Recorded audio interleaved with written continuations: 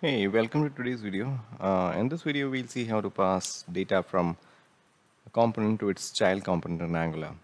So here I already have an Angular application from one of my previous videos. So here you can see we have one main component, and inside we have two tabs, one for new employee, one for all employees. If I go to the code, you can see that this is a main app component.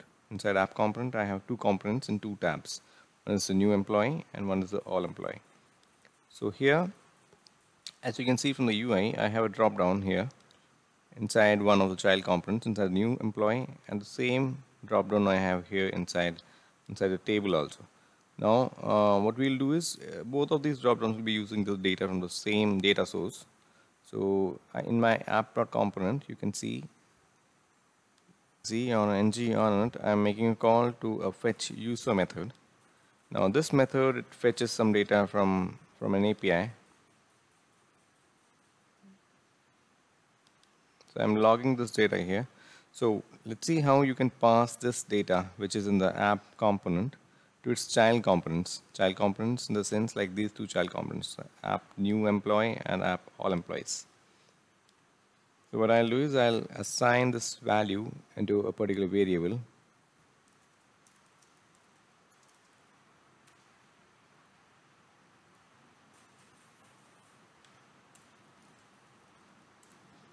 I'm assigning the response into the data variable.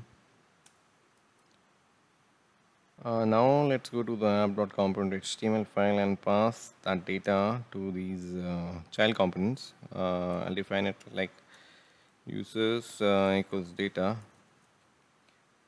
and similarly the same data we can pass to the other child component also.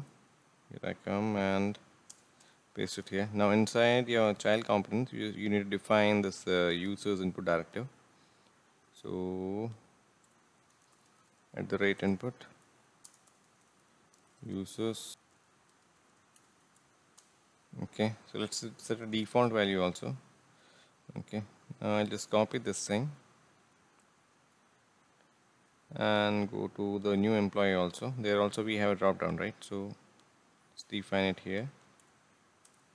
Okay, now if you save the data and all, to save all.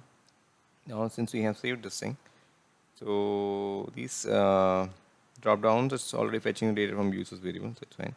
So I'll just go to my application. If I reload this thing, you can see okay, data we are getting, but it's not populating. Okay, here it's populating. Okay, there's something wrong with the API. So I'll just go to my all employees thing. Okay, here the value is not being binded. I'll do one thing. I'll go here, copy the select from here, and come to new employee, replace. Okay, I was simply missing this thing. User.name hasn't been shown there, so now I add those things. Now if you see here, we fetched the data in our main component, that is the app component, and once we have fetched the data, we pass the data to both of these components. So in that way, like, we don't need to make an API call for like each of the components. So the main component fetches the data on initial load and passes the data from that parent component to the child components. Child components here are new employees and all employees. So this is one way in which you can pass data using the @input directive. So I hope you like this video. Do let me know your thoughts in the comments below. Thanks for watching.